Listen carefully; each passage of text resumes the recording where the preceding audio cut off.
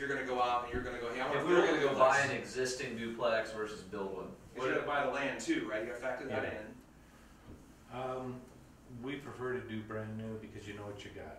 So as far as your maintenance schedules and repairs, that type of stuff, you're really not going to have much of anything at all.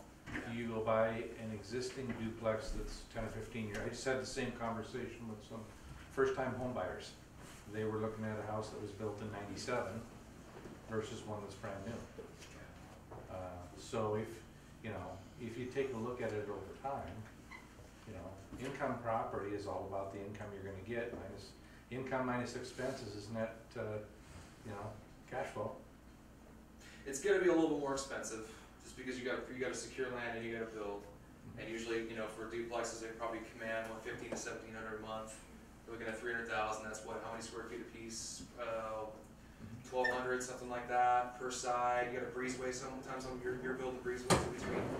The land, you're looking at probably at least a couple acres, maybe an acre to get it on there, make it look probably an acre. City water, city sewer. We like city water. We like city sewer. They love that stuff. It's almost like with land or any of these deals, they'll probably reduce 25% down if it's city water, city land, or city water and city sewer. I actually had a conversation with that underwriter saying, okay, with land deals, on any of this stuff with your building investment, what do you like? What do you like about land? What can we do to make this a little more, be more aggressive on our down payment? He's like, well, city water, city land, less than 5 acres.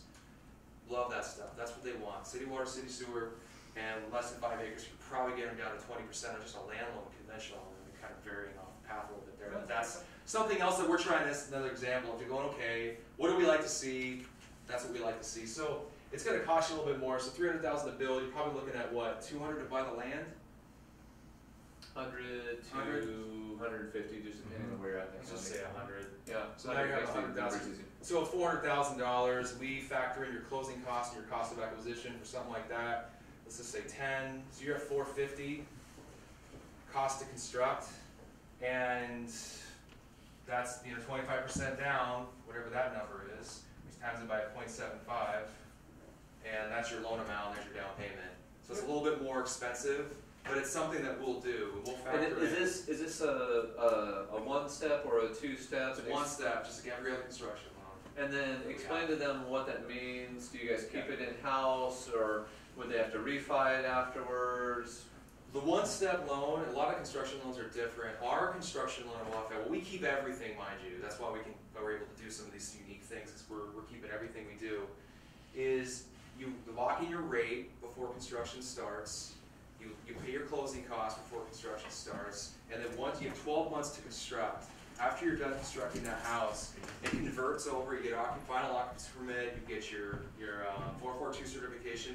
The 442 certification is like a second appraisal, where the appraisal comes back out after he went out the first time, looked at plans, cost breakdown, looked at the land. Okay, this is what the house is going to be. He looks at his comps, comes up with the number, goes back out when it's all said and done, and goes, yep, this is how much it's worth. This makes sense. It's built to what it was supposed to be. Then you close the loan, it just rolls right in. There's no re-pull of credit, no recheck on your financials. You go buy 3 Beamers, we're not going to worry about it, because we're not going to know. Unless you drive up, I still won't be able to say anything or do anything. So then you convert the loan, it rolls right in. There you go, you're on a P&I. Those 12 months of construction period, you have interest-only payments. So you would go get a guy like Mike to do it. See, so that's kind of what we like to do. Or if you are someone who works in the field or got the experience, you want to do it yourself, doing owner, builder, investment construction, we do those too. It's a little bit more expensive on the origination fee. Instead of 2%, we're going to charge 2.5%. So.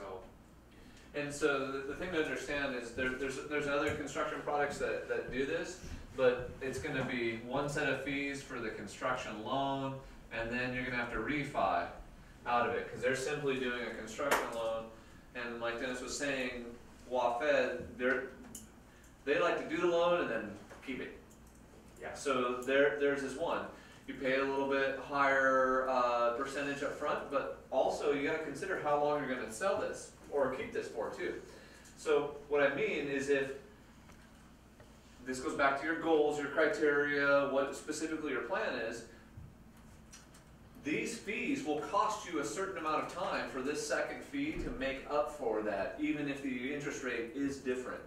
So your question that you have to consider almost every time you're doing something like this is, how long am I going to hold this? Okay, that's what makes sense on whether you need to do a 1-step or a 2-step. And the second thing is, well, who's going to approve me for this too, and then who's my builder for this particular one?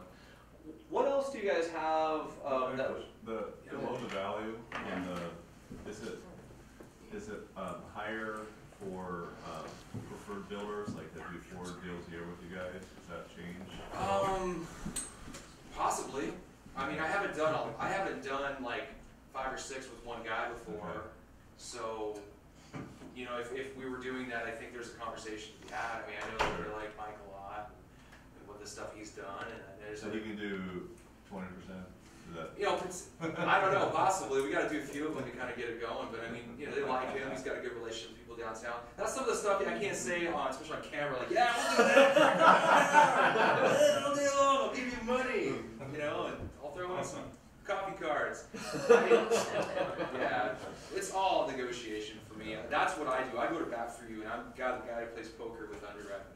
Yeah. So basically, theirs you have to really consider, because they're keeping it.